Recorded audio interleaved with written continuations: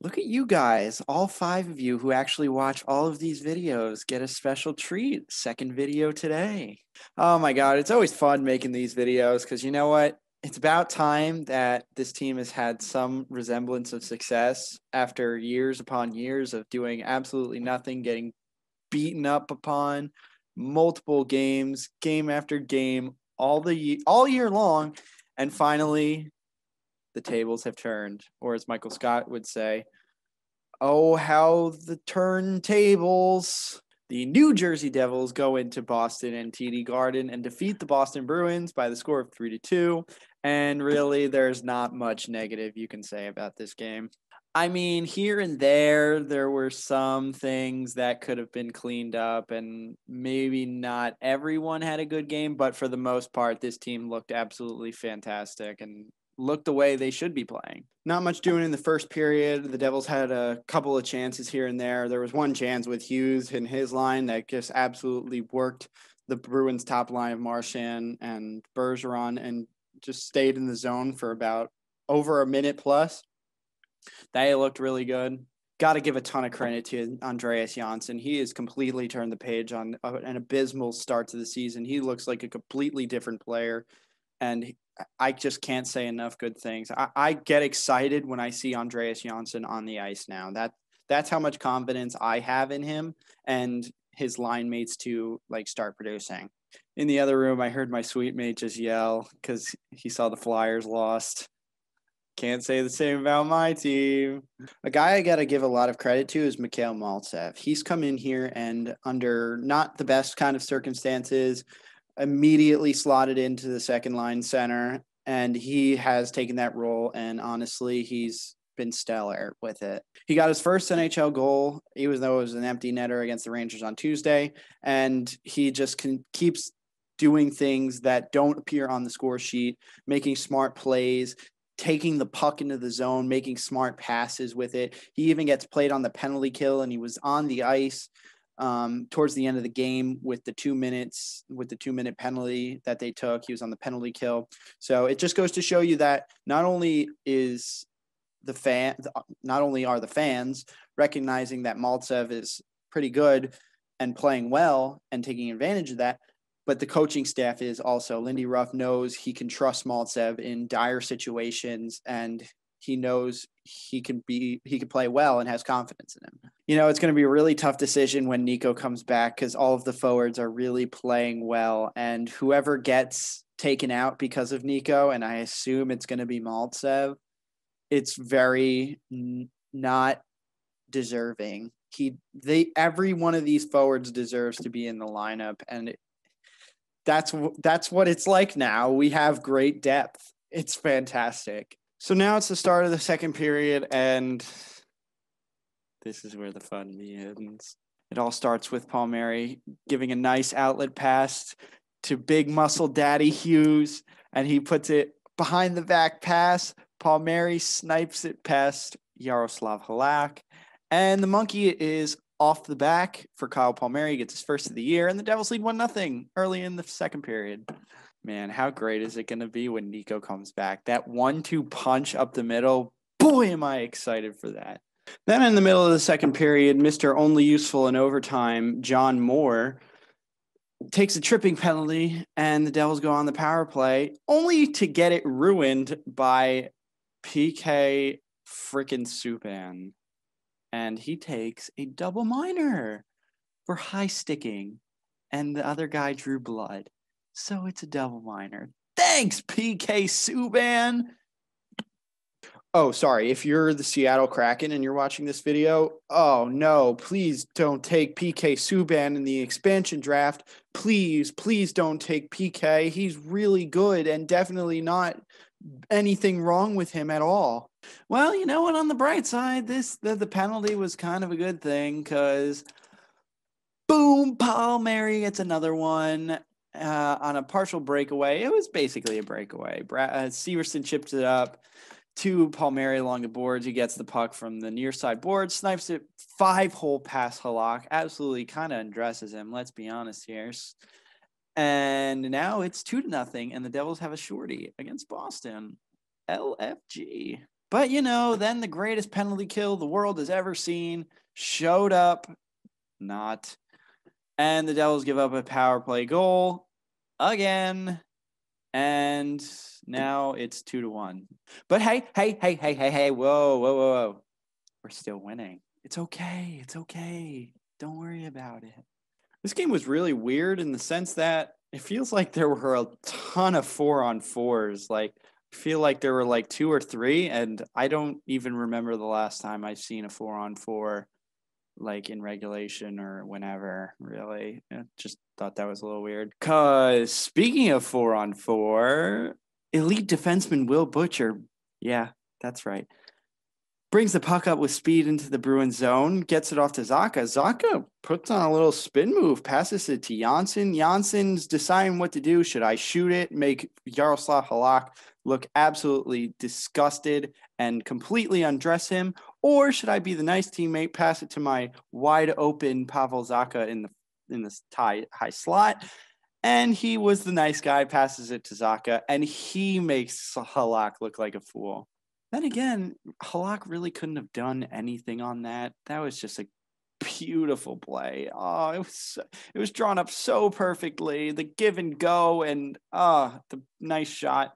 The more and more I give crap to Pavel Zacha, the more and more he keeps producing. So you stink, Pavel Zacha. You stink. And like I mentioned earlier, Andreas Janssen is really turning into a really good player on this team. He's really found his own, and he looks dangerous. He's smart with everything he does, doesn't do anything stupid, and the trade is really pulling off for this team. Really, up until the second period, except for a little here and there, the Devils were putting on a clinic of this team. It kind of didn't really look close at times. The Devils had a lot of zone time against the Bruins. The shots may not have resembled that, but the Devils were getting the better of the play through the first 2 periods against the Boston Bruins, who has 2 regulation losses this year and 4 losses in general, and they've won 10 games. That is something to be proud of. Now the third period rolls around, and, the typical Bruins of the scumbags that just come out of nowhere, like the Brad Marchands, the Trent Fredericks, those losers that do nothing but take cheap shots and stuff like that, came out to play in the third period. You could tell Boston was getting so frustrated with the way the Devils are playing. The Devils' speed was handling the Bruins, and they had no answer for it all night. Mackenzie Blackwood didn't really need to make any big saves through the first 2 periods, but we're so glad Mackenzie Blackwood showed up for this one in the third. The Devils had a 5-on-3 at one point during the third period, and it didn't look terrible. It looked pretty good for what a 5-on-3 should look like. You just got to move the puck around. Honestly, give Hughes the puck and let him do his thing, because he'll find anybody. He'll make passes through like holes that you don't think passes should go through, and he'll find guys. But it was just unlucky. Palmieri got a nice one-timer, couldn't find the net, and honestly, it didn't look terrible. But now we're getting late into the game, and this team is starting to worry me. Ooh, Ty Smith takes a delay game penalty with 2:11 left in the third period.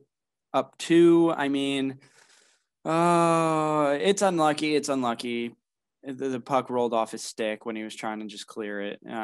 It's a dumb penalty, and he'll learn from it.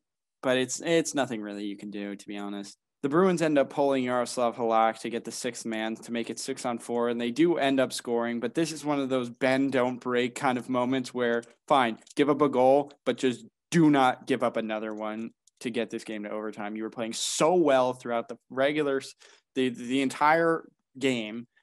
Do not ruin it with the last 2 minutes of the game, please. And man, they almost did. But like I said, Mackenzie Blackwood showed up to this one on time, ready to go, focused, eyes on the prize. And he makes a big save at the end of the game. The Devils win 3-2. Just some quick things I want to note that I saw during this game. I started to notice that young players that don't really have much NHL experience, like Sharon Govich, Maltsev, McLeod, Bastian, all them, they don't just dump the puck in. They are very confident with the puck. They think that they can make great plays, and the confidence is key with these guys. I've noticed Sharon Govich and Malsev specifically just not afraid to take it into the puck, take the puck into the zone, and just get it on net. And rather than just getting to the red line, dumping it in, chasing it, and having to skate back. No, they get pucks on net constantly. And that's something that I feel like under John Hines was not the case whatsoever. He wanted you to play it safe, get it in, chase it, put pressure on them that way. But no, you skate in the zone, and these guys are really looking very confident, and it's only helping their development. Another thing to branch off of the last point is that the young players are playing the way they're supposed to play. They're in all the right spots, making all the right decisions. Yes, there are some instances where it's like NHL rookie. It's just different, and they're still trying to figure themselves out. But for the most part, they're doing what they need to do, making the right plays, making the right reads, finding guys where they need to, putting the puck where they need to, whether to dump it in, whether to carry, and just putting pressure on.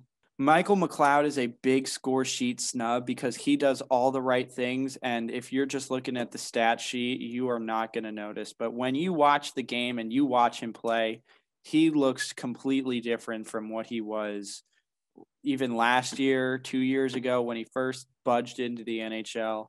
He just looks completely different, more confident, smarter, more physical, faster. I love Michael McLeod, and I don't think he gets enough recognition for doing the little things right. Not to mention, he's fantastic in the face-off dot. He's taken face-offs on the 5-on-3 power play just to take face-offs, then come out. That's how much confidence Lindy Ruff has in him, and I'm very happy McLeod is starting to find his own, because when this team is actually like competing for a Stanley Cup, which it could be in the next like 2-3 years, Michael McLeod is going to be a bottom six forward that is going to be a solid penalty killer, a great secondary scorer, and that is what you need to win Stanley Cups. The penalty kill and depth forwards is what you do to win Stanley Cups. Yeah, it sucks we had to spend a first-round pick on him, but it could have been a lot worse, and I'm very happy that what we have in him, he's starting to blossom, and we're finally starting to see that. And you know what? I don't really mean to be negative here, but it's the same things that we keep saying over and over again. That's what's the problem with this team: the penalty kill, the power play, and PK Subban. Well, at the end of the day, the Devils have a 3-game winning streak. They have points in their last 4 games, and they're playing some of the best hockey that I've seen in a long time. This team looks completely different from anything we've really seen in the last couple of years, and man, is it exciting. Not to mention, we have more of a youth movement down in Binghamton with guys like Nolan Foote, Riley Walsh, Vukovic, Gil Sen, who's lighting it up, makes 41 out of 43 shots, 41 saves on 43 shots. And I mean, they lost, but this guy is 23, 24 years old, a late round draft pick of the Devils, someone who has kind of the tangibles. He has height, but never really knew what he was, and he really showed up. The Devils are really building something special, and it's only a matter of time till the entire NHL recognizes that. So with that said, that'll do it for this video. Thank you if you decided to stick around the whole time. Not only should you like and subscribe, you should comment on what you thought of the video, what you thought of the game, and other things you want to see in the future. Don't forget to follow the Talking Ice NJD Twitter page at Ice NJD. Link will be in the description below so that you can just click it and go straight to Twitter and follow it right from there. I tweet live updates about every game and live updates with the team, things Amanda Stein tweets out and anyone else tweets out. I keep you informed to the best of my ability. So with that said, I will see you in the next video. Let's go Devils. Sean out.